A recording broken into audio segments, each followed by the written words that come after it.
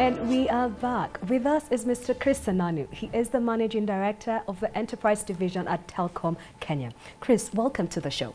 Thank you. Tell us, what does Enterprise Division at Telkom Kenya actually mean, and what do you do? Well, enterprise just really refers to anything that's non-consumer. So some of my competitors might call it business markets. But if you look at globally, if you go to the US or the UK, anything that's non-consumer, something that's not really a personal relationship with the telco, then it goes to the business or the enterprise. Okay. So that's what we do. All right. Yeah. So what are your typical products or services? Well, so for a TV station like yourself, we would give you broadband services or connectivity between here and a data center. We could also give you platforms that you put your apps on, hosting services, co-locating services, okay, cloud services. Oh, wow. Yeah. And all of this you provide locally? 100% locally. So okay, most of the data storage or co-location, yes, would be local. Okay. Yeah. So when you're providing the broadband, I suppose that you're tapping into the infrastructure that's already there. 100%. Okay. We'll be using the fiber infrastructure, the wireless infrastructure, and also the GSM infrastructure. Okay. Yeah. So there's been a lot of investments from the government with regards to Vision 2030 and looking at technology as an enabler. What's your sense of the kind of infrastructure spending that has been done? Has that been valuable, especially for you as a practitioner? 100%. No spend in ICT for government is a waste. Okay. Unless, of course, they pay too much for it. All right. But, I mean, Kenya is on a path towards fully digitizing government to make sure that we enable the citizens in their engagement or interaction with the government. Most of it is digital. Okay. Obviously, there's a lot of value to that, because the first value I could say is lowering of corruption. Because when transactions can be traceable, it means that people find less gaps to seek rent. That's true. Unless, of course, somebody interferes with the way the systems work. Like when I try to pay for my parking fee sometimes, the system doesn't work. Yes. So then I have to look for somebody and pay them. Yes. Okay. So if the system is down, then obviously then you have a bit of a challenge. But I mean, there's a lot of ways to put double and triple redundancies okay, to ensure wow, that you don't have a system like that fail. Okay. But back to infrastructure. So in the beginning, I think 20 years ago, infrastructure was lacking.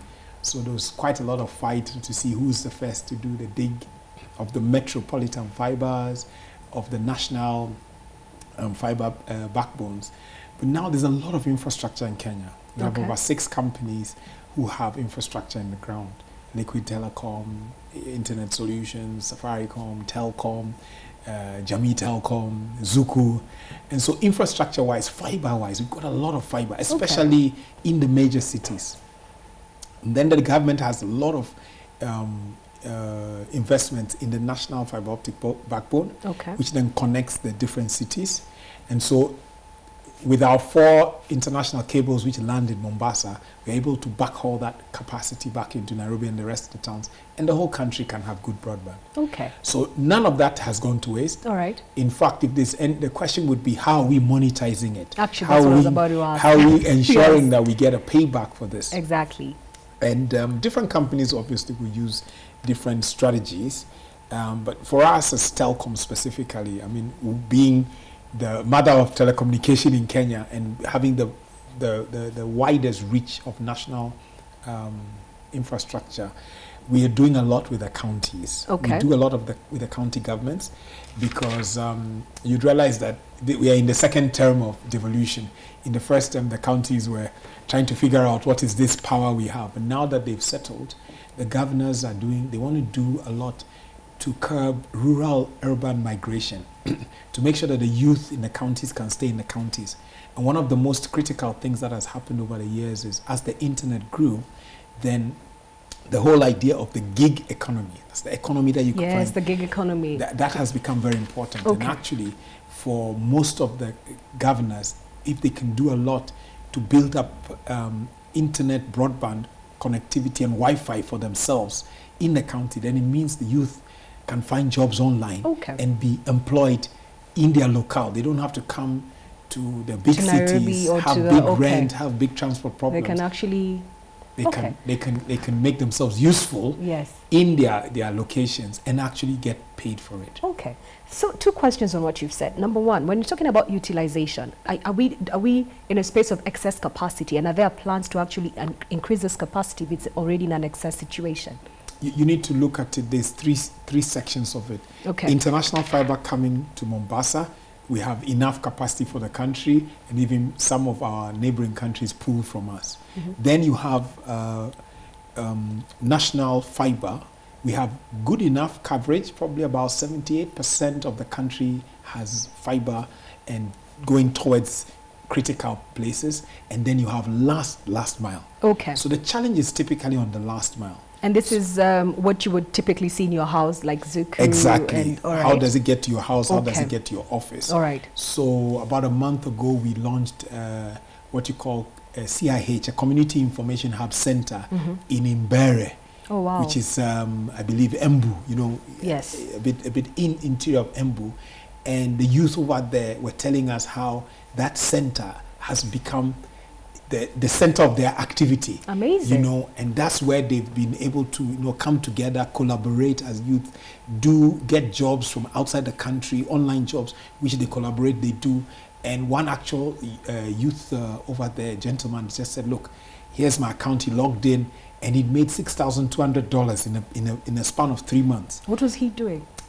Doing transcriptions. Oh, is it? So sometimes you have a movie and then they want the Swahili version, and so they do transcriptions. Wow. They also do a couple of translations, English to Swahili, Swahili to English, and some of them do accounting work.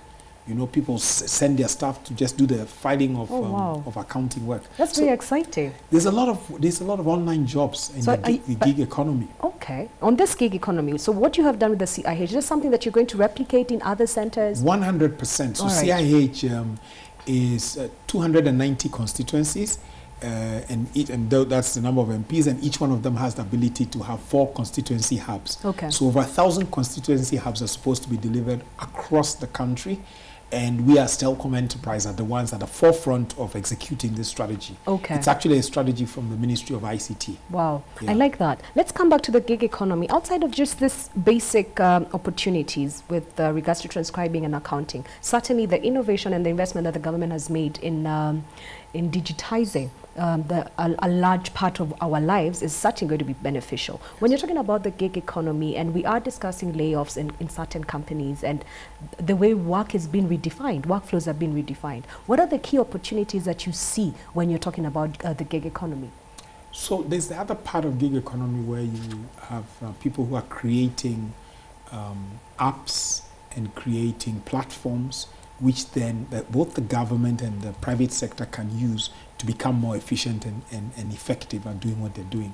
So that's another main area, and maintaining these systems. Okay. So as the government digitizes, there is a need for maintenance. So for example, in your case, when you're saying, I want to pay my parking and something goes wrong and I have to look for somebody, we need to have people behind these systems to make sure that they ensure the uptime of these services. Okay. So there's a lot of the jobs that exist today did not exist 15 years ago. Okay. And if you went to school then, you would not have been trained for this. I know. So a lot of these gig economy jobs are to support the systems, the platforms, the services that have all gone online. Okay. Yeah. And how does this actually come into effect when you're looking at the macroeconomy? Because I can already see productivity gains and revenue streams out of the non-traditional areas that are coming in. When you're looking at the economy, then how do you look at technology and the potential money impact on the economy as a whole?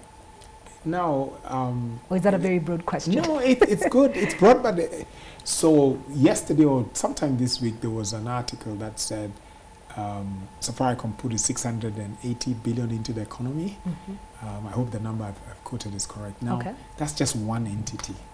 So you can just imagine, as technology companies grow, the impact we're going to have. So technology was not mainstream. That's true. 15 years ago, but now you can't do without it. That's very true. Every business, every working business needs to communicate, and the main way of communication is email. Okay. You know, and so therefore. And WhatsApp. Okay, fine. That's yes, on and the WhatsApp. 100% actually. 70 WhatsApp. to 80% of my communication is WhatsApp, both official and unofficial. That's right. It's very effective. Like I find you do more things on WhatsApp than confirmed. More things, more faster, and with the clarity of the confirmation. Exactly. You get it? Exactly. Wow. So the effect has been, the effect is twofold: cost reduction to most traditional businesses, and then effectiveness going up. Okay. And then the ability to trace, because in the digital world, there's an imprint of everything you do. Gone are the days you say, I sent a fax, oh, you didn't get it, but on my side, it said it had sent. Okay. You get so it? Transparency. So the transparency and accountability. I like that. Transparency. So we already have three things: transparency, accountability, and less corruption. Less largely corruption. because of technology. Exactly. Okay, fine. I want to just get us back when you're talking about policy and regulation, because today we don't have very many players, and when you're looking at the players, the profitability and the allocation of resources and appropriation of value from these resources, it's quite divergent. But then when you look at the region, it looks like it's a bit unified in one way or the other. What I'm trying to get at is there is a blueprint for where we want to get to with all the investments that are being made, especially at a national level. Do you feel like we have the right business environment to actually open up our borders to global players to come and quickly ramp us up to 5G or to the next technology that actually comes into the market? Okay, let me start by talking about when you say there are not too many players. Okay. It depends on which section of the market. That's a good point, actually. Because that's a very good point. Because I think sometimes we don't. I shot myself in the foot. I was talking about voice. Okay, voice. All yes. right. Well, so, but just to give some background. Okay. You have tier 1, tier 2, and tier 3. Yes. And on tier 1, yes, just 2 to 3 players there. Then tier 2, you have enough. The challenge used to be infrastructure. Okay. And like I mentioned before. So that's no longer a challenge. Exactly. So what's the greatest challenge then when you're looking at tier 1, tier 2, and tier 3? Well, I think actually the market is shifting, and the people who are going to become more important are actually the value-added services and what you call OTT, over the top players. Okay. The people who put platforms on top of the telco infrastructure. That's where the activity is. So WhatsApp is an OTT, and today 9 out of 10 people you meet will have WhatsApp, and they use it. That WhatsApp is embedded on the phone as an app, and it uses the data that the person has subscribed for, or Wi-Fi. Okay. So you realize that actually, to your future question, voice is becoming less important. Very true. Data is what is critical. And that's why you've seen, since we rebranded as Telkom, we've become a darling of the youth and the gig economy. Oh, is it? Yes, because our data packages and our data reliability and our data speeds are very good. Okay. Voice. What's the sense of pricing? So why is there attraction coming from the youth? The youth, because the youth want convenience. Okay. They want transparency in what they bought, how it is spent, how the data is going. And they want a good competitive price. Okay, and that's actually now giving you numbers. And that's what's giving us numbers. Okay.